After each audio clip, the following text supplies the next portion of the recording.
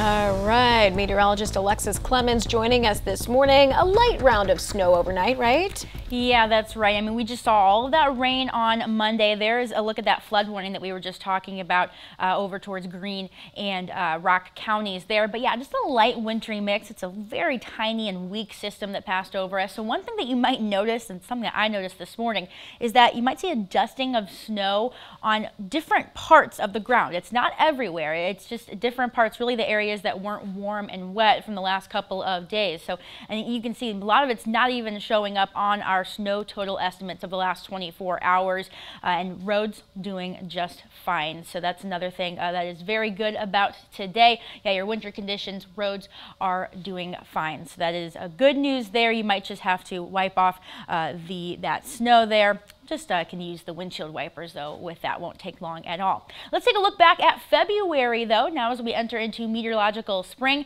The warmest temperature we saw was 48 degrees. That was Valentine's Day and the day after. The coldest though, February 3rd, we hit -8 degrees in the morning right after Groundhog Day. The rainiest was just 2 days ago on Monday where we saw 1.5 inches rain. This is all from the Dane County Regional Airport. The snowiest was 4.8 inches on February 9th. So rain actually, that put really just that rain that we saw on Monday, that put us at the 6th wettest February on record.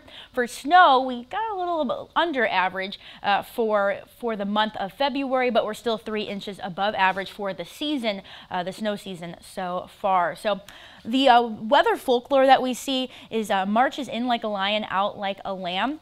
I'm thinking it's the opposite, at least for the start of the month, because it's not going to be too bad today. Just a few flurries that we're tracking this morning, but mostly dry afternoon sunshine. And I think we might even hit that first 50-degree day of 2023 today, March 1st, here for your Wednesday. So cloud cover. Few flurries might be flying about this morning, but roads are looking fine. We're going to see more sunshine today. Nice little breeze out of the southwest. I think that'll warm us to about 49, 50 degrees later on this afternoon. Cloud cover tonight, maybe a few flurries again flying about as that system just passes overhead, but things really are not doing that bad out there. And then for Thursday, not looking bad either, just cooler. We're going to cool into the mid to upper 30s. Friday, that's the day to pay attention to, because as we take a look at your future track here, it is a big system. It's going to track all across the country there. And right for the longest time when we were watching the system, it wanted to stay to our south to where it would miss us completely.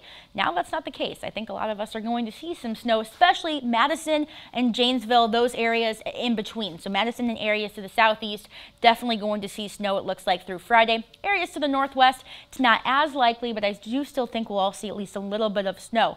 Plowable, wet snow is what it's looking like for Friday. The chance for 4 inches of snow, a 70% chance between Madison and Milwaukee. A little bit less of a chance closer to La Crosse, but it does look like the plows are going to have to come out on Friday again. So we'll be watching that. Your extended forecast, temperature at 50 this afternoon, 37 for Thursday, and then we will be breezy with that snow on Friday. It'll all melt this weekend though, and then we'll have another chance for mostly rain into early next week. Let's take a look now.